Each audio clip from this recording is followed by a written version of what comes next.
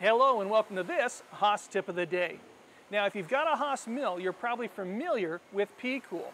But trust me, there's more to the Haas Programmable Coolant Nozzle than you might know. So stick around.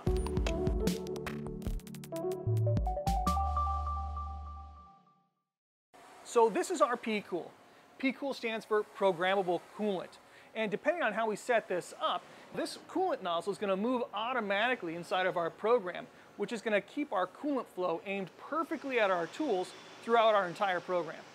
We've got three ways that we can set and make use of our P-Cool nozzle on our Haas mills. Number one, we can set it manually once, and from then on, the control is going to adjust that nozzle automatically from tool to tool. Number two, we can adjust that P-Cool nozzle up or down right from within our program to keep the coolant on target using M codes. And finally, number three, we can control the coolant nozzle with macro variables. Now with some creative macro programming, we can even get the control to set our P-Cool positions automatically. Now I'll give you that macro at the end. To set our P-Cool manually, all we've got to do is load up a tool into the spindle, then come over to the control and turn the coolant on. And we'll adjust that nozzle up or down by pressing the coolant up or coolant down buttons until the coolant is aimed just perfectly where we want it.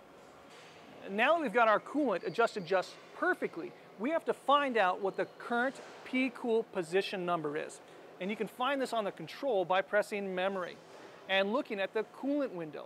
There's our coolant position right there. That P-Cool position is also shown on the tool offset page. If it doesn't show up on your control, you might have to highlight the coolant position column.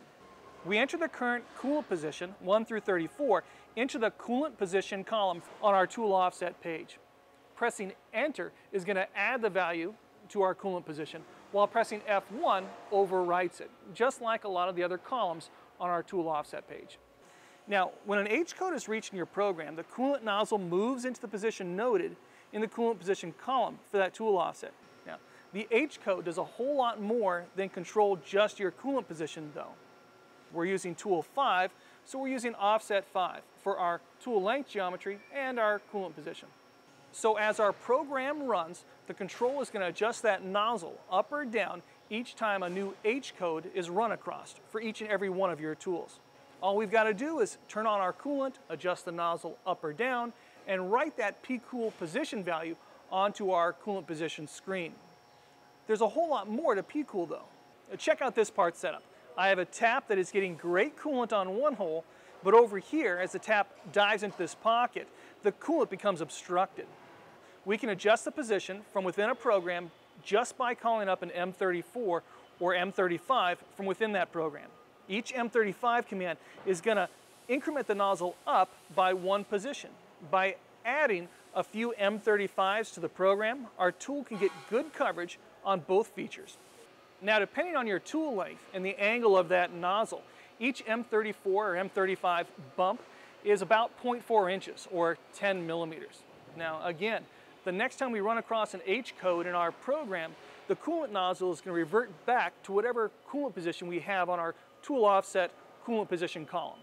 In the same way that we were using an M35 to adjust our coolant with this tap, you can do that with an end mill or even a long drill. This is really useful with long drills. You can break up your drilling cycle into two cycles, one for halfway down and one for the full depth.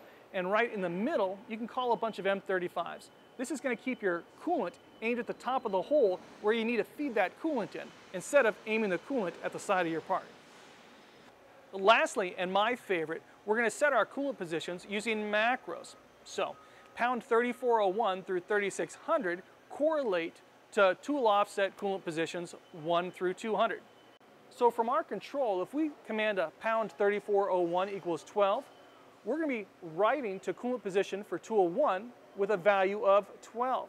If we command a 3402, we're writing to the coolant position for tool 2, 3403, tool 3 coolant position, and so on. You get the idea. Now, if you've got repeat jobs with known tool lengths, you can actually write those P-Cool positions right into your program. In fact, if you've got probing, I've written a little macro that'll set all of your P-Cool positions for you. Go ahead and click on the bonus content link at the end of the YouTube version of this video for this macro. I've got the macro loaded up right here, I've already touched off all my tools with the probe, and I'm going to press cycle start. Just like that, the control analyzed all my tool lengths and wrote to my coolant positions for all of my tools. Pretty cool, fun stuff. Well, I hope you got some useful ideas out of today's tips, and be sure to subscribe, comment, like, and share. And thanks for watching this Haas Tip of the Day.